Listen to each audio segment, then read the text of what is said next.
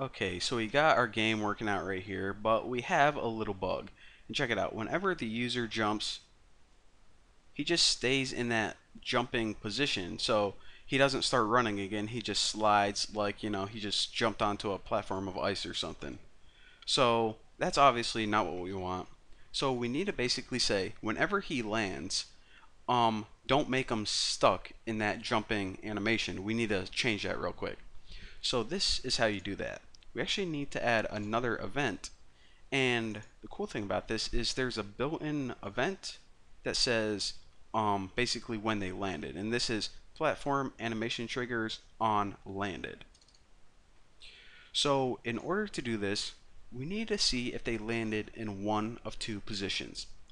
Were they continuing to run when they landed, or did they just land and stay still?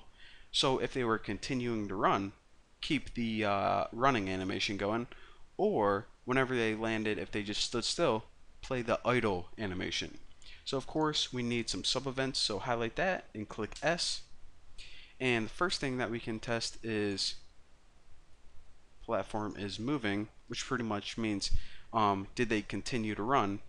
If so, player, we'll just go ahead and set that animation to run, and done. And the only other thing we need to add is make sure you don't click this add event, because then it's going to create another whole thing.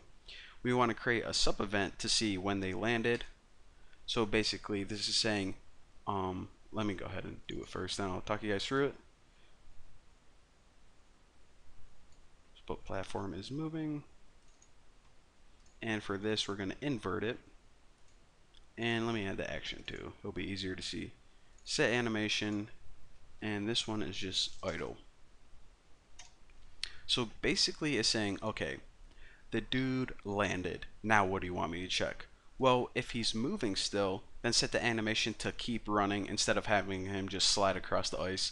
And also, after he lands from a jump, if he is not moving, remember I inverted this, so this means not moving, then just set the animation to idle. So he doesn't look frozen, he just when he lands, he just stands there and bobs up and down.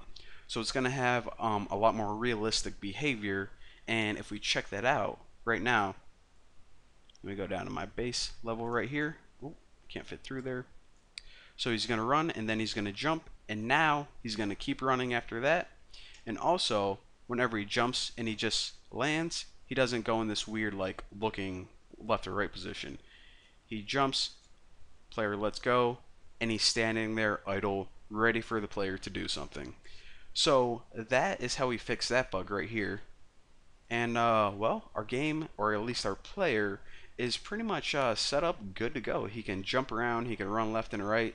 So now I think it would be cool if we actually started adding some enemies. So that's what we're going to be doing in the next tutorial, making this guy's life a little bit more difficult, but a lot more fun. So thank you guys for watching, and I'll see you next time.